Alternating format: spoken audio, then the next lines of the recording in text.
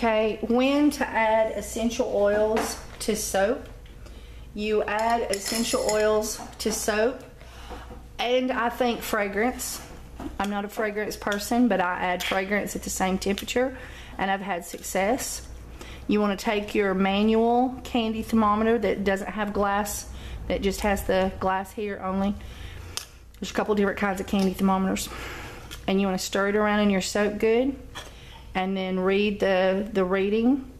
And if it's under 160 slightly, or at 160 but not over 160, and this one is exactly at 160, then you can add essential oils or fragrance.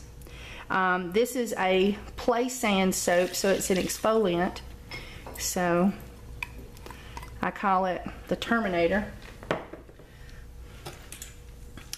And then when you stir it, of course this has sand in it, that makes a little difference, but you just slowly stir it until it fully absorbs into the soap, and instead of looking shiny, it goes back to an opaque appearance.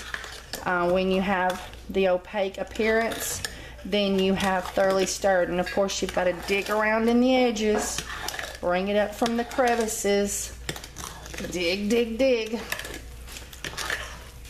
And as you can see, I'm already starting to turn back, but you can see little shiny places, and then you can see opaque places.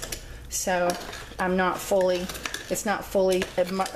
blended. If you don't fully blend it, your soap will sweat during the cure the essential oils that did not get blended in the soap.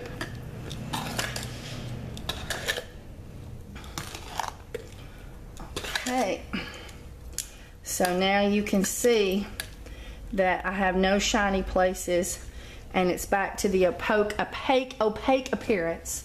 And so this soap has had essential oils added to it at 160 degrees.